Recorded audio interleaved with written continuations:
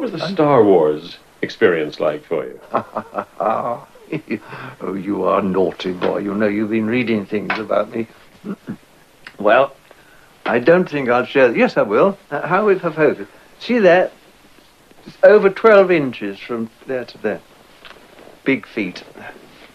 Now,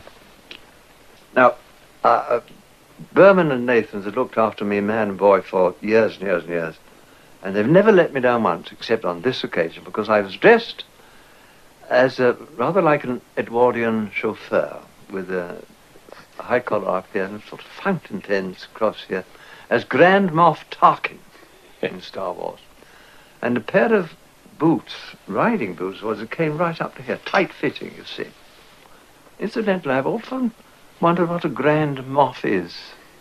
Sounds like something that came out of a closet, clothes closet. Grand Moff, you know.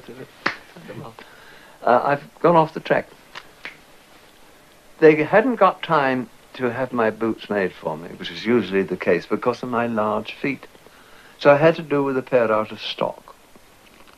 So there I was on the first day of shooting, this very, very cross, unpleasant gentleman, Grand Moff Tarkin, stomping around, and it was agony, Ivy. It really was.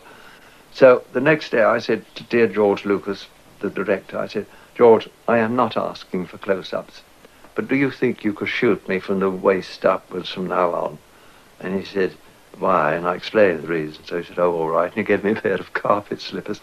So for the rest of the film, I stomped around looking extremely angry and very cross with that dear little Carrie Fisher, those old Grand Moff Tarkin carpet slippers.